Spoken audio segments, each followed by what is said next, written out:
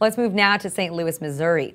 On Saturday, activists around the world took part in the global march against Monsanto, rallying against GMO foods. So from St. Louis to Sydney, hundreds of protesters demanded standard labeling for genetically modified organisms, and they called for an end to what they see as Monsanto's unsustainable and destructive agricultural practices. And this was the second march against Monsanto. And a similar action took place this past May. While the actions took place worldwide, St. Louis, we say, was at the heart of it because Monsanto headquarters are based there. So we're joined now by one of the March Against Monsanto organizers, Angie Morelli. So welcome, Angie. Thanks for being here. Thank you for having me. So tell us how it went this weekend. How many people came out? Would you call it a success? Yeah, I mean, everything that we do, that anytime we put our names out there and anytime we're raising awareness about genetically modified organisms, it's a success. That's all we're here for, is to raise awareness about the issue and to put pressure on our politicians to start making the correct decisions as to what's representing us and what's not representing us. And of course, we know that Monsanto, being a large corporation, has a lot of friends in Washington. They have a lot of money to lobby, to keep their own business afloat, I guess you could say. But we did recently see a few legislative victories that really were beating them down, in terms of allowing lawsuits against Monsanto. So, I mean, do you see some progress in Congress at this point?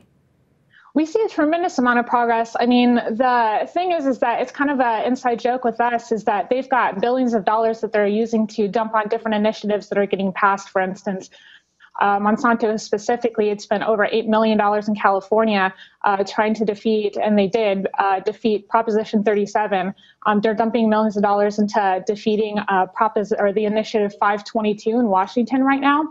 And they're going up against a bunch of mothers and neighbors that are basically having non-GMO bake sales and making bracelets in their living rooms at night to try and raise money to make flyers for these marches. So I think that, we're winning in that aspect.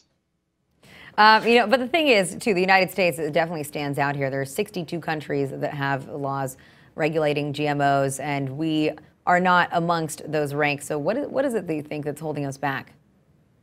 Well, that's a very good point. The United States and Canada are the only two industrialized countries that do not have GMO labeling.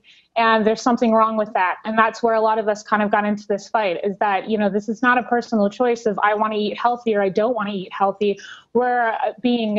They're not allowing us to have the choice. We want labeling so we'd be able to basically make that decision for ourselves. And there's a lot of questions about what's going on with our government right now and what's going on with our FDA when, these are concerns that are being brought up and they're still not addressing them. But I mean, in the last 6 months since the first march against Monsanto, we've seen a tremendous amount of awareness. We've seen a lot of companies themselves that have come out, like, for instance, Target and Chipotle coming out and saying that they're going to start labeling GMOs and phasing them out. So the bottom line is that we vote with our dollars. And as soon as we get the awareness out there and we get people understanding the implications of what these genetically modified foods and pesticides can do, basically, hopefully people will start voting with their dollars and making the right decisions as to what's good for them and their families. Yeah, and maybe we can't help but mention the importance, obviously, of having this information out there in order for people to be able to actually make those educated decisions on what it is that they want to eat and ingest. And so, that's one of the things that companies like Monsanto have been fighting against the hardest, I'd say, is just not allowing people to really know what's going on. So, Angie, thanks for joining me. Yep, thank you. All right, now we move to Guam.